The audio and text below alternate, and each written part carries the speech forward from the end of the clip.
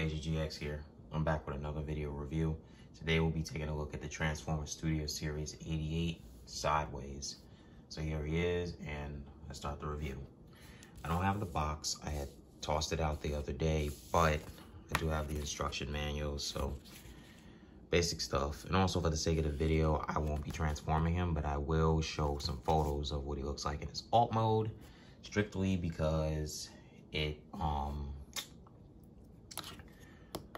it's a very tedious, I'm just gonna put it like that, transformation. So here's the figure. I do have the backdrop. I'm going to grab it. So the backdrop basically displays the scene in the second Transformers movie, Revenge of the Fallen, where the RC twins were basically chasing after this guy. So here's the accessory. Okay, and I'll show in a moment where it pegs in on him, but let's focus on the figure. So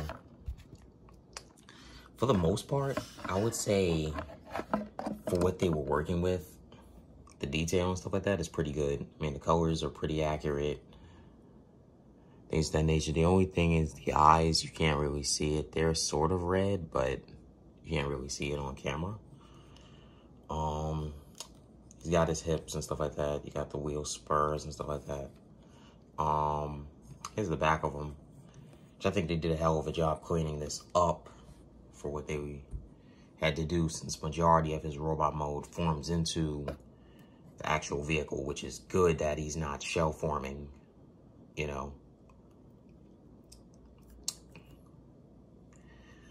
Now for articulation, he has articulation in his head. It can rotate up and down and side to side. His arm can move in and out, front, forward, and backwards. He has the bend at the knee, bend at the elbow. And there is no wrist articulation, but the finger can move in and out. So you could kind of like open it more. And it's because the accessory is gonna slot in there. His legs can go in and out. He can do the splits. There's a bend at the knee, and he has rotation at the foot. So now I will show off the accessory and where it goes.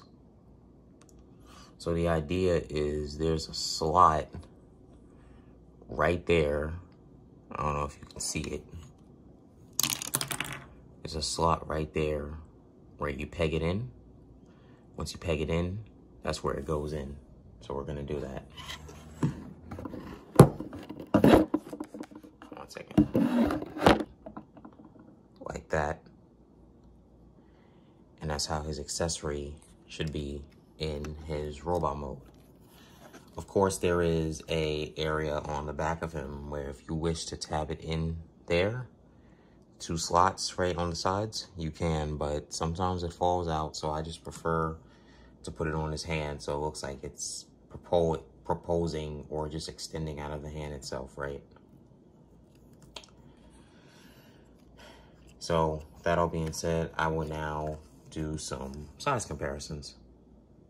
So here he is next to his Wave-made Thundercracker. And here he is next to the leader of the Decepticons from the second movie, Megatron. Yes, this is the KO version of him. Pretty good figure, honestly. You should look into getting him if you don't own him. So we could just see how small this guy is in comparison. I will now post some photos of what he looks like in his alt mode.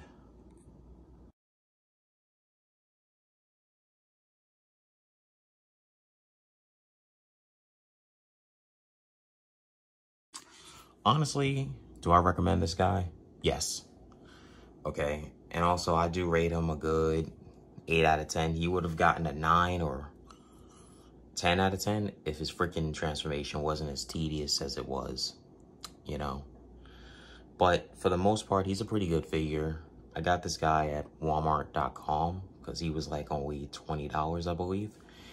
And he's good, you know, if you just need more Decepticons in your collection, if you like the Bayverse movies, or if you just like collecting Studio Series figures in general, he's a good character to have, especially for the price he is. He's not too expensive. You can find him at most places. You may Heck, you might still be able to find them on clearance, because I remember Walmart was doing like those 2-packs, and this guy came with 86 RC, I believe, in those 2-packs. But anyhow, this is going to be it for now. I hope you guys enjoyed the video. And of course, I apologize if I sound a little monotone right now, because I just woke up not too long ago. But I hope you all enjoyed the video. Don't forget to like and subscribe. Leave a comment below.